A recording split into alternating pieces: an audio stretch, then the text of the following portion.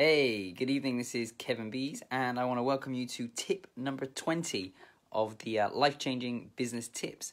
And I want to take a slightly different tangent today. For the last few days, I've been saying it's not what you know, it's who you know. Now, I was thinking about this today, and I want to take on a different tangent because I actually want to say it's not even who you know, it's who knows you. Right? And there's a slight distinction now. I want to share a couple of examples around this today, but who knows you can actually be even more powerful than who you know. Potentially people can know you without you knowing them, and they can generate opportunity and work for you without you even knowing them. And the best way for me to explain this is with of course a couple of examples.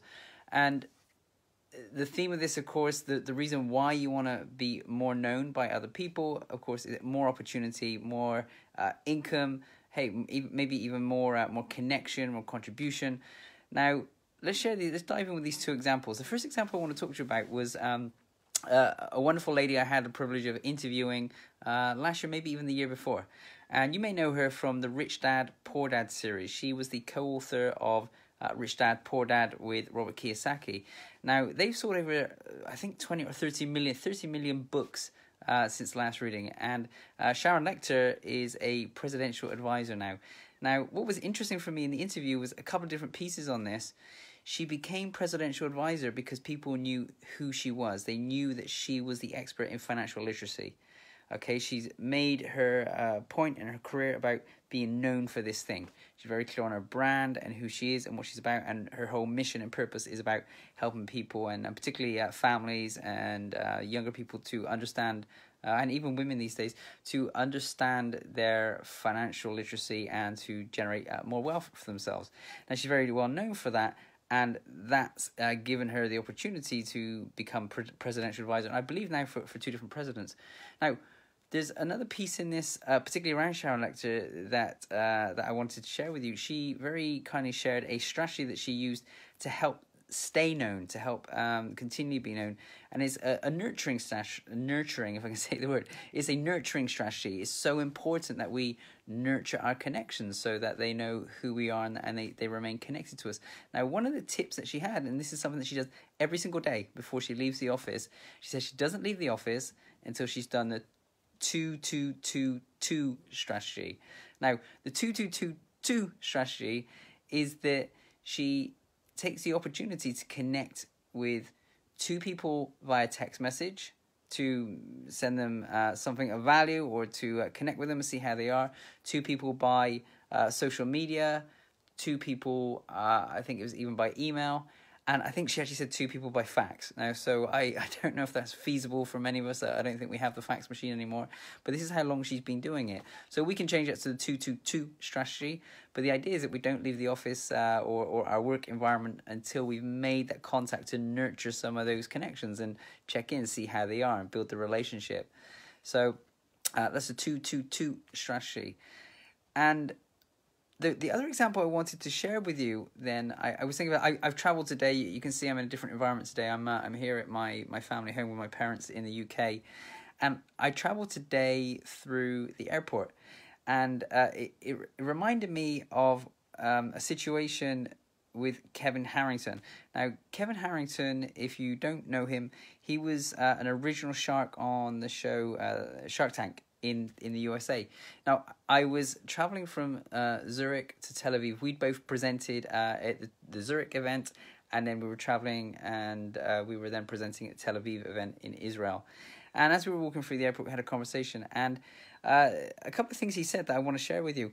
One was around this very, very point, which I think it relates to this message, is not who you know, is who knows you.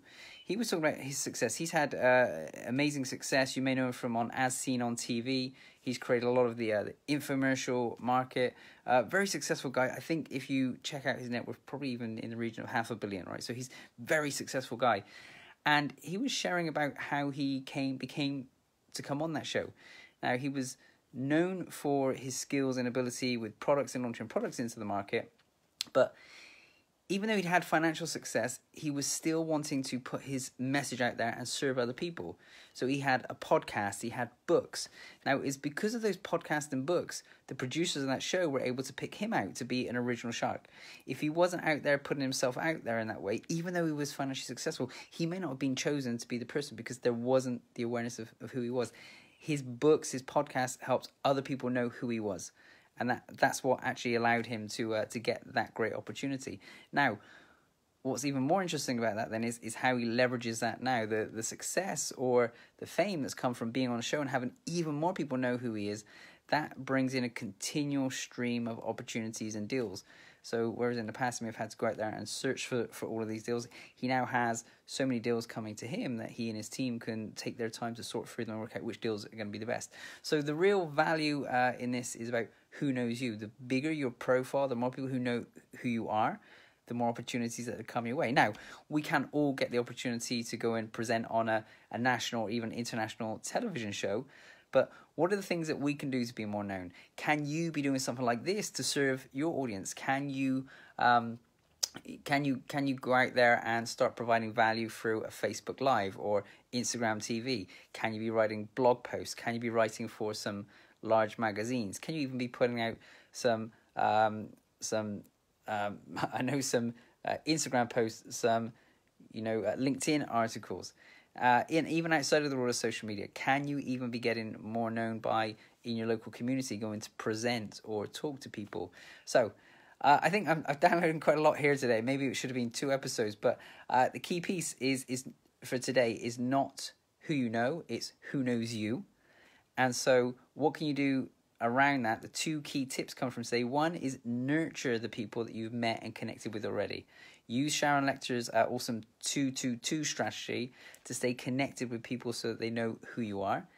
And the second part of this then is how can you today or tomorrow or even this week put something out of value that helps raise your profile, that helps more people know who you are, people who didn't know who you were before.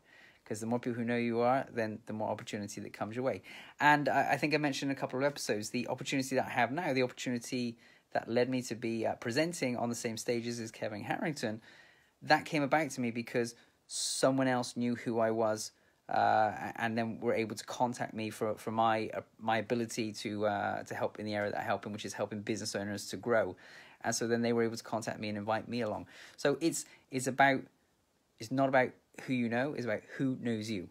Okay, I think that's enough for today. Have yourself a really great evening, and I'll be back tomorrow with episode 21. And I still have more to share on this area. It's such an important area, and I'm looking forward to sharing it with you. Have a great evening.